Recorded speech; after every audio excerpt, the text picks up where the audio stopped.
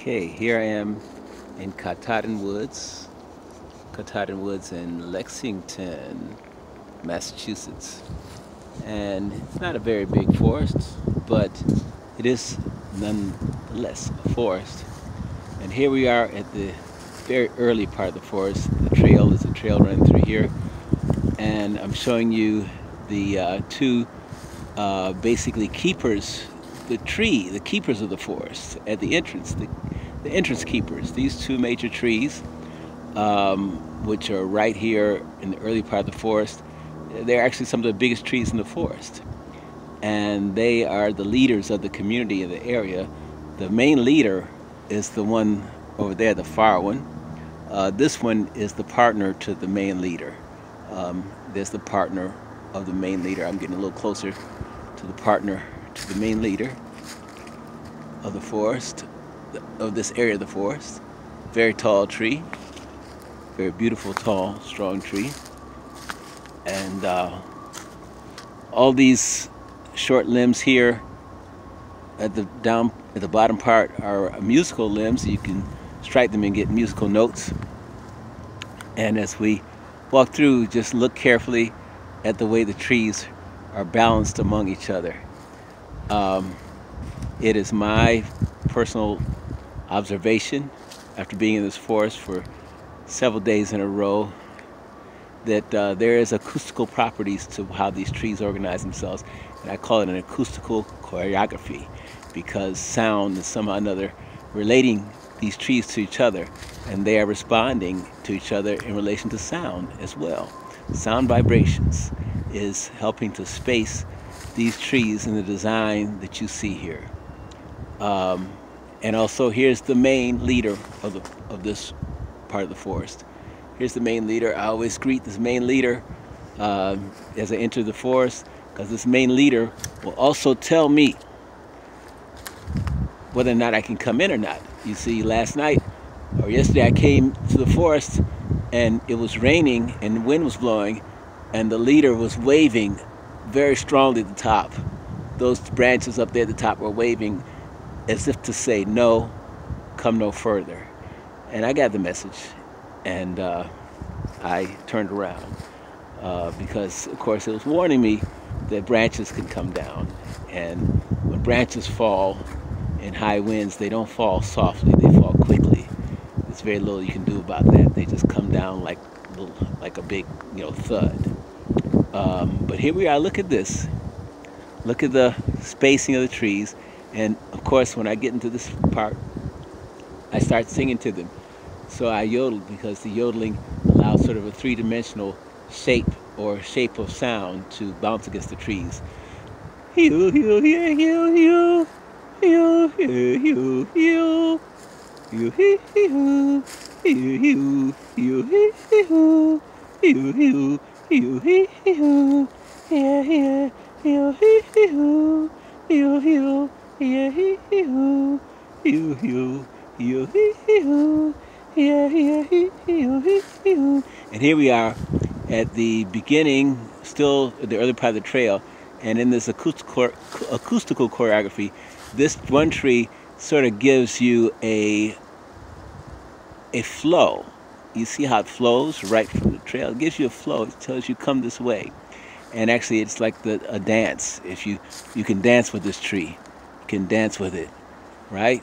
In fact, you can dance with all these trees because you see the way they move. And yes, these trees are moving. They are not standing still. Even growth is movement.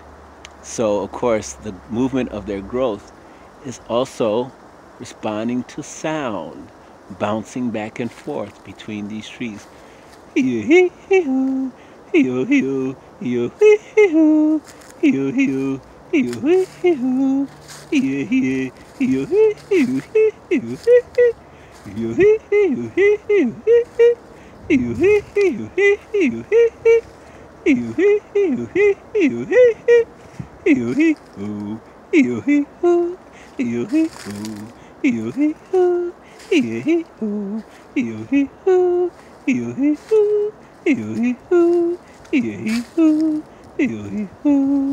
And eventually the birds will join in, because they are hearing this, they're already hearing the yodeling that's bouncing around the trees. Of course, sound in the forest does something very special.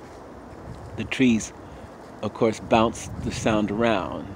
They sort of share in the acoustical, as I said, choreography, the acoustical dance of sound through the forests. That's part of their work, is they move the sound around and they help all of the inhabitants of the forest understand what's happening. They're basically the communicators, and the other communicators that pick up, like birds and other things, they can pick up and communicate it even further, what's going on in the forest. I'm beginning to hear some of the birds now. In this area of the forest I come to every day, I call this area the shrine because it is got a shrine feeling to it. And as we look around, you see how the trees have this sort of like amphitheater look to them. And of course, nobody set that up. It's just natural. They grew that way. So as we step into the shrine of the amphitheater, look at what we see here. Look at this dancing tree. This dancing tree. It looks like a wonderful African sculpture. It is an African sculpture. Or rather, an African sculpture is it. Haha. Look at the curve. What do you think made that shape? Was it sound? Was it wind? Was it vibrations? Let's look around. If you look closely and if you make sound, suddenly all these threads, these little threads of branches begin to weave together and form designs. And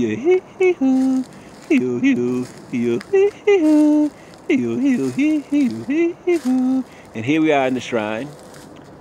Here we are with this acoustical shape here, scooting around to all these threads, these wires of electricity, and then we suddenly get this natural formation here of this little house, this center in the shrine. Of course, the trees just naturally form that, and there's a plane overhead. So here we are at the shrine. I'm going to be here. Here we had two other tall trees right here. Notice again the spacing of these trees, how they have a little amphitheater effect right around each other. I wish you could be here to see that, but I'm showing it to you now through this videotape. Okay, so here we go. I'm going to be in here yodeling for a little while. I'm going to stop the video here. Thank you for following me through this woods, and I encourage you to find your own investigation. Any forest, any woods area, find your own investigation into the acoustical choreography, the way that everything is shaped and related by sound to each other within that forest, any forest. Check it out.